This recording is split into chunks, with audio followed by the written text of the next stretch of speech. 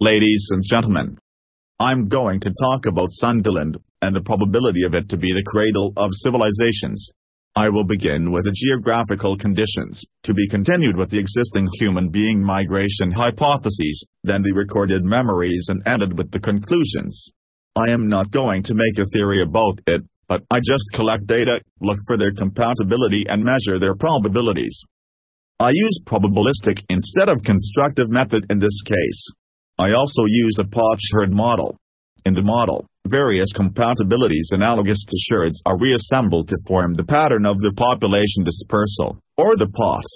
Missing sherds causes holes on the pot are filled in with hypotheses, in which each hole is connected to the surrounding sherds. What is Sundaland? A vast southeastern part of the Asian continental shelf was exposed during the last glacial period, geologically named as the Sundaland. The last glacial period, or popularly known as the Ice Age, was the most recent glacial period within the current Ice Age, occurring during the last years of the Pleistocene geological era, from approximately 110,000 to 12,000 years ago. The Sundaland included the Malay Peninsula on the Asian mainland, as well as the large islands of Kalimantan, Java, and Sumatra and their surrounding islands.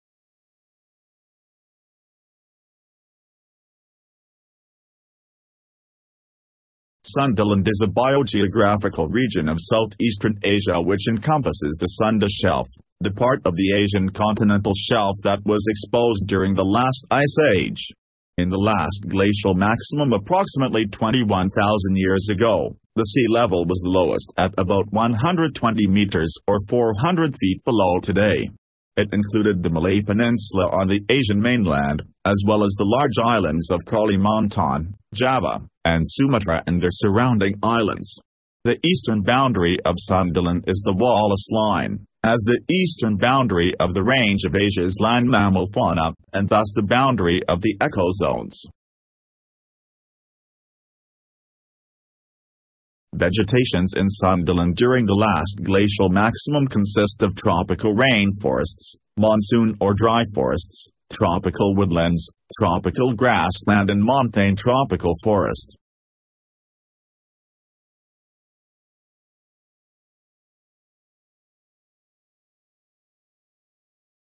On this slide I'm showing you the distribution of rock paintings in Southeast Asia. Most of these paintings are estimated more than 10,000 years old. Only one place that have been carbon dated, that is in South Sulawesi, to about 40,000 years old. Some of the paintings depict boats, as shown on this slide. These suggest that they already had the technology from the very ancient time. The ones in Maros were carbon dated to about 40,000 years old.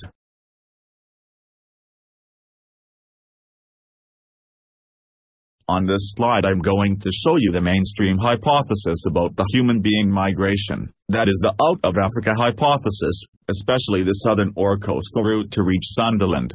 This hypothesis depends a lot on the genetic studies, combined with the fossil, archaeological and climatic data as shown on this slide. In this hypothesis, our modern species was originated in East Africa by 195,000 to 160,000 years ago. Most versions of the southern dispersal hypothesis suggests that modern humans with a generalized subsistence strategy based on hunting and gathering coastal resources left Africa between 130,000 and 70,000 years ago, and traveled along the coasts of Arabia, India, and Sundaland, arriving in Australia by 40,000 to 50,000 years ago. Kayao caveman was dated to 67,000 years old, Kabang Cave 47, Naya Cave 40, Meros Cave 40, GB 33, Punan Cave 80, Gunung Padang 25, Kota Tampan 31, and Hohabine 38. I'm showing to the ancient Mount Daba, where its mega eruption 74,000 years ago had multiple effects on the biosphere. It has been linked to a genetic bottleneck in human evolution, which may have resulted from a severe reduction in the size of the total human population due to the effects of the eruption on the global climate.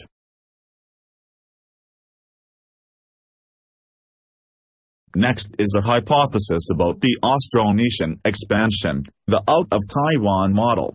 This model is based on combined evidence of archaeology and linguistics. That dispersal and expansion of this population from South China through Taiwan to Oceania from 6,000 to 700 years ago due to population pressures from an agricultural economy is the general idea for this model. A competing model, which is now still developing, is the out-of-Sundaland model. It argues that the origin of the Austronesian speakers is in the islands of Southeast Asia based on mitochondrial studies that show high levels of genetic diversity.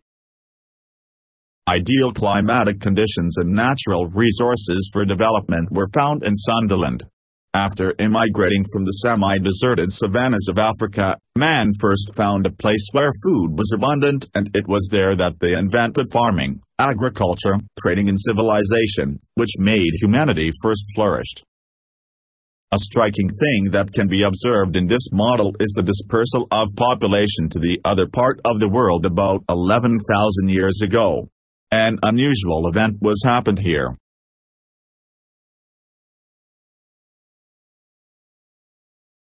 The event is detected from the observation data. A very clear indication is from the Greenland ice layers. As shown on this slide, the change of the world temperature made the ice on the North Pole to melt and the sea level continued to rise.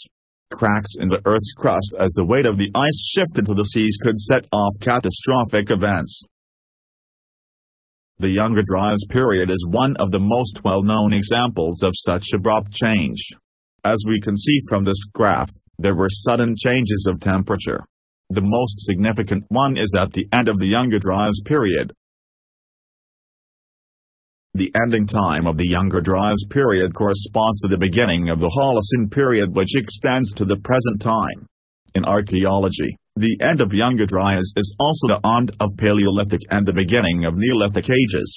The Neolithic encompasses the growth and impacts of the human species worldwide, including all its written history, development of major civilizations, and overall significant transition toward urban living in the present. The phenomena is also detected from observation data in the other places on Earth. On the left graph are observations at Cariaco in Venezuela, in the Antarctic, and the Laurentide meltwater flux in North America.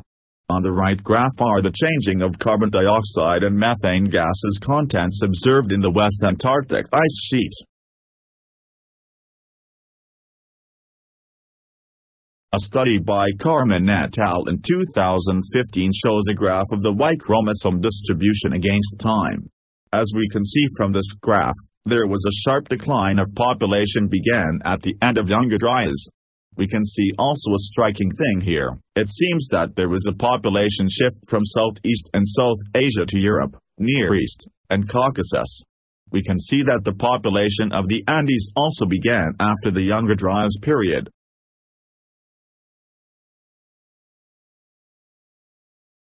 The end of Younger Dryas was also marked by the emergence of civilizations around the world, among others observed at these places.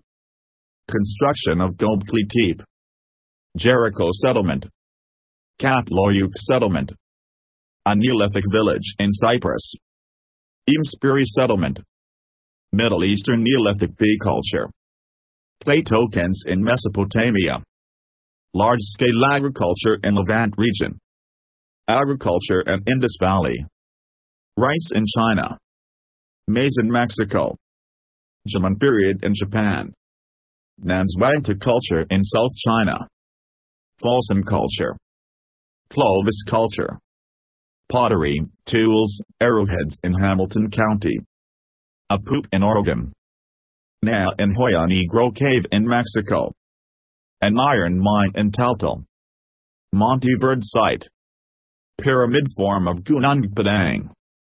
Polynesians ceased contact with the Southeast Asians. Extinction of Homo floresiensis. All of these emerged at almost the same time, as shown on this map.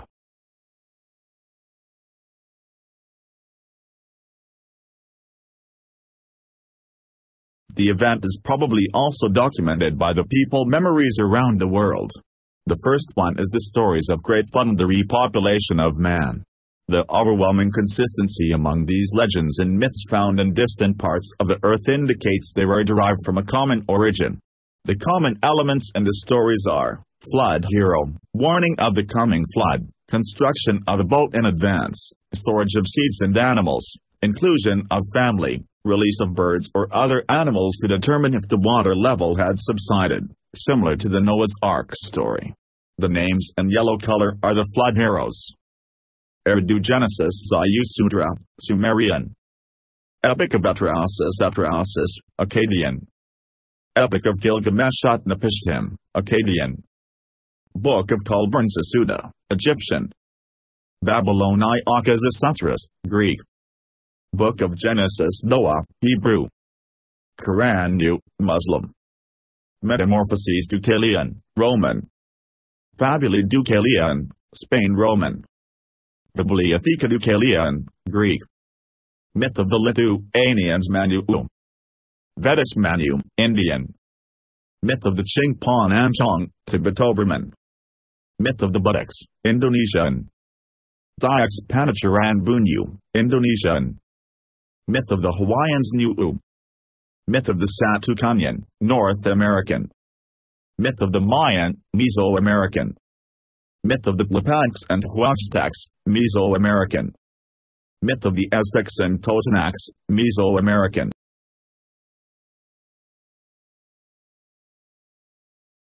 The other documented memories are about the paradise, with different names for each civilization. The names are in yellow. Eridu Genesis Delman, Akkadian. Myth of Enlil and Ninlil Nippur, Sumerian. Epic of Gilgamesh Nisr, Akkadian. Book of Dead-Nezer-Sir, Egyptian. Myth of Tonetjer, Punt, Egyptian. Book of Genesis, Book of Ezekiel Garden of Eden, Hebrew. Books of Kings and Chronicles of Ur, Hebrew. Shahnameh, Bundahisn, Pahavi Des, Iranian. Quran Jannah, Firdaus, and Eschatology by the Muslims. Bapal Butuan and Sowan, Mesoamerican. All of these myths mention that they were located in the Far East, and the one in Mesoamerica mentions that it was located in the other side of the sea. I made a hypothesis about the Garden of Eden 2 years ago, that is in southern Kalimantan. I have found at least 10 compatibilities.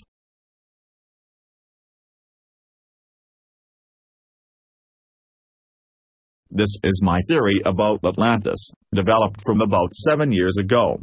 The only surviving source of information about Atlantis is from the Plato's text, about 360 BC. I have made a serious effort to match Plato's narrative with the location for Atlantis, namely off the southern coast of the island of Kalimantan in the Java Sea. I also analyzed Plato's many references to the Atlantis capital and its extensive plain. I draws attention to the remarkable water transportation and irrigation system in southern Kalimantan.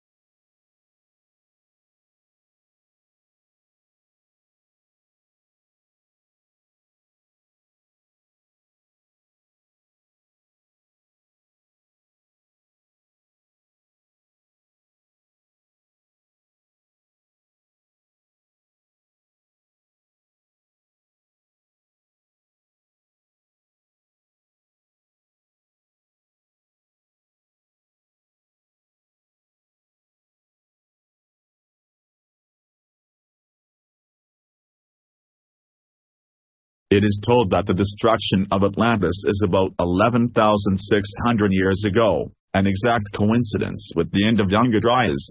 I have found at least 60 compatibilities.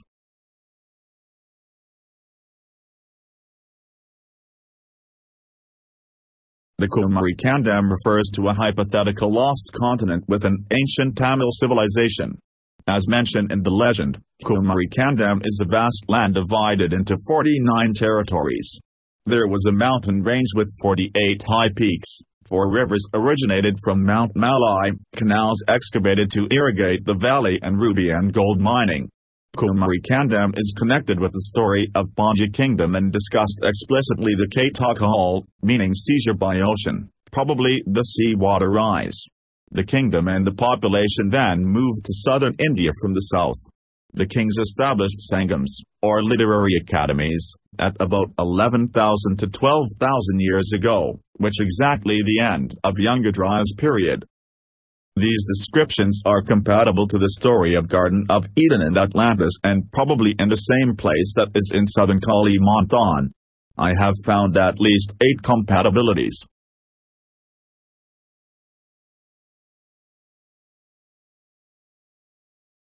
The Kangbez is a mythical, paradise-like fortress in Iranian folklore.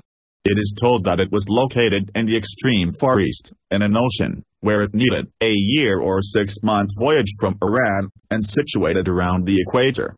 There was no snow and there were 2 seasons. The location was outside China and east of India. There were many rivers, waters and mountains, and a row of volcanoes. The description of the fortress is almost similar with Atlantis. I have found at least 9 compatibilities.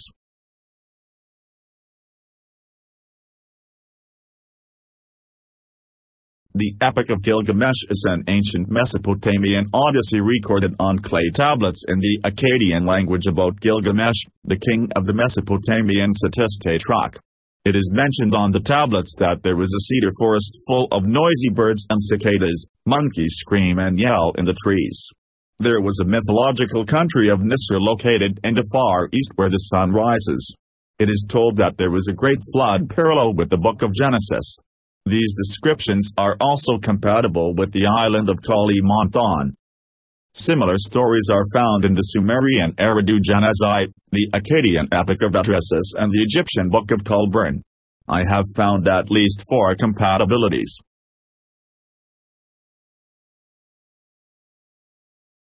The land of Punt was a trading partner of Egypt. The Egyptians also called it as Tanetjer, literally translated as the land of the gods, the land of the ancestors, the divine land, the holy land or the land of origin. It was located in the east, in the direction of sunrise, and the abode of Ra, sun god. It was known for producing and exporting gold, incense, aromatic resins, ebony, ivory, tortoise shells and wild animals.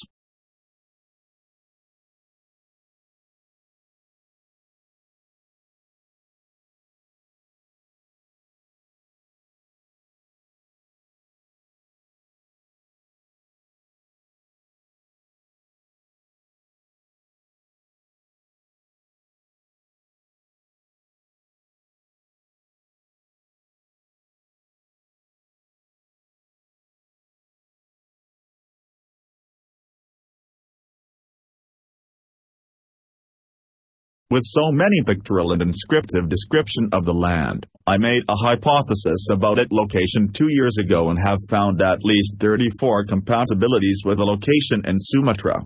Similar descriptions are also found in the Hebrew land of Ophir.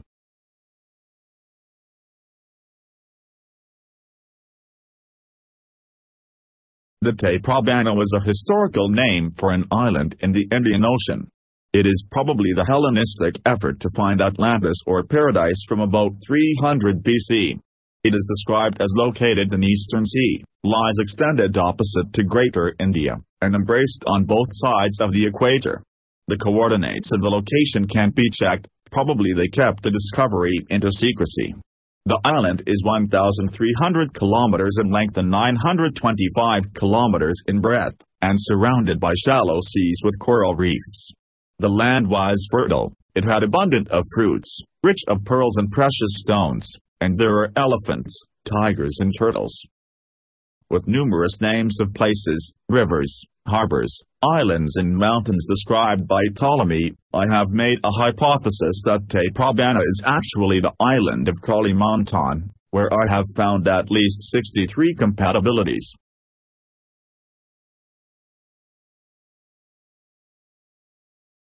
Studies of blowgun or blowpipe distribution by jet in 1970 and 1991 show that the peoples of Southeast Asia and the Americas had connections in the ancient times, before Columbus discovered the continent. That dispersion time was not studied, but it was before the Austronesian expansion from Taiwan, because it is not found in Taiwan and almost none in the Pacific Islands. The distribution of backstrap loom, coconut, bark cloth, paper, slit drum etc. also have similar pattern.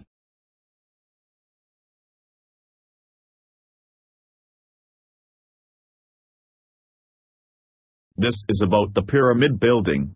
The construction of stone pyramids was based on native belief that mountains and other high places are the abode of the spirits of the ancestors, or the most ideal pilgrimage places to worship them. The simplest form of pyramid is the earth and stone step pyramids, in which it is normally built on natural or man-made mounds, hills or hillsides. Usually there is a shrine and/or an altar at the top.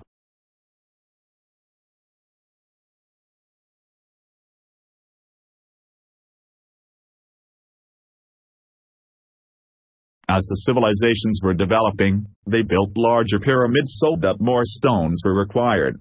The majority of the weight are closer to the ground and material higher up on the pyramid will be pushing down from above. The stones could pose problems on the strength of the earth to hold the weight. Therefore, pyramids with heavier stone weight pushing on the earth fill are observed to have less earth fill or even without it. This design allowed early civilizations to create stable monumental structures. Dry stones were used in the construction where minimum human work are required. Pyramids have been built by civilizations in many parts of the world. For thousands of years, the largest structures on Earth were pyramids. They spread from Egypt to America, that emerged separately from one another by oceans who supposedly never discovered each other's existence. There are no firmly established connections between the different civilizations that built them, but their similarities show that they sprang from a common origin.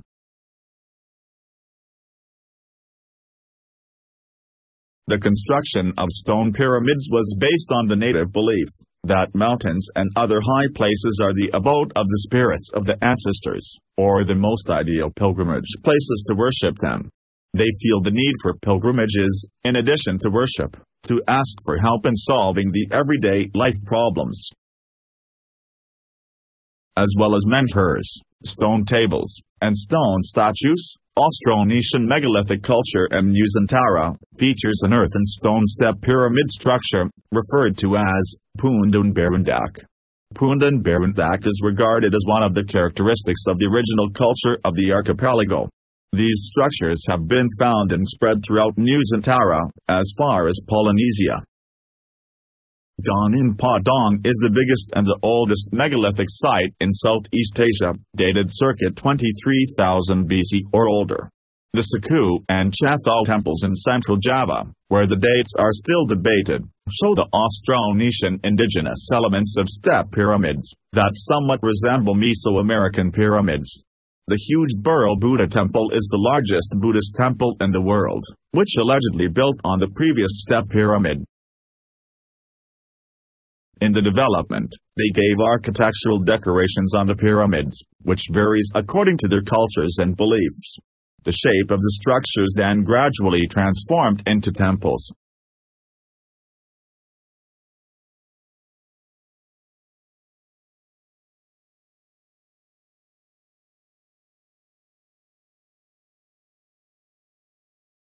Pyramid structures have been found and spread throughout Southeast Asia. Most of them are found in the island of Java.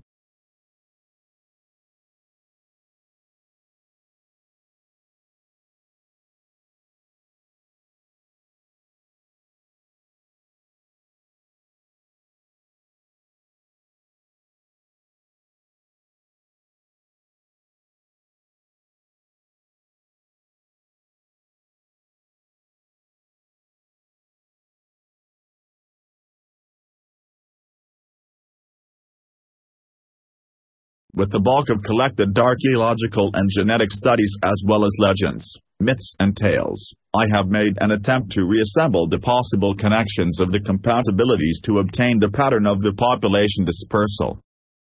The red stars are the archaeological sites probably related to catastrophes and population dispersal around the Younger Dryas period.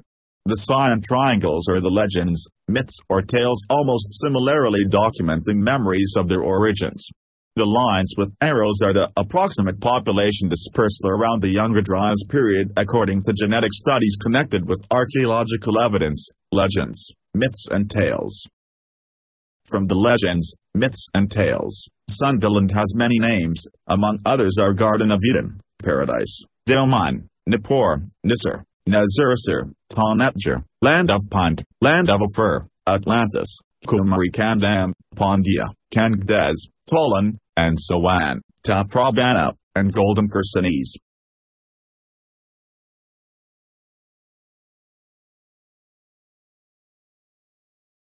I'm going to close my presentation with concluding remarks. With the above piling of compatibilities, I conclude to suggest that Sundaland is a strong candidate to trace it as the cradle of civilizations, began from about 80,000 to 50,000 years ago until the massive dispersal at the end of Younger Dryas period. Archaeological evidence are minimal in the region of Sundaland, mainly because the civilization mostly inhabited the lowlands which are now under the sea. The abundance of wood in the region could make them to build more wooden structures rather than stones that would last in short time. Highly volcanic activities in the region also make them to hide deep under the ash. I am glad that studies, mostly genetic, relating to the dispersal from Sundaland keep coming recently. I hope that the archaeological observers of civilization in Sundaland can perform more intensive excavations and studies in the future.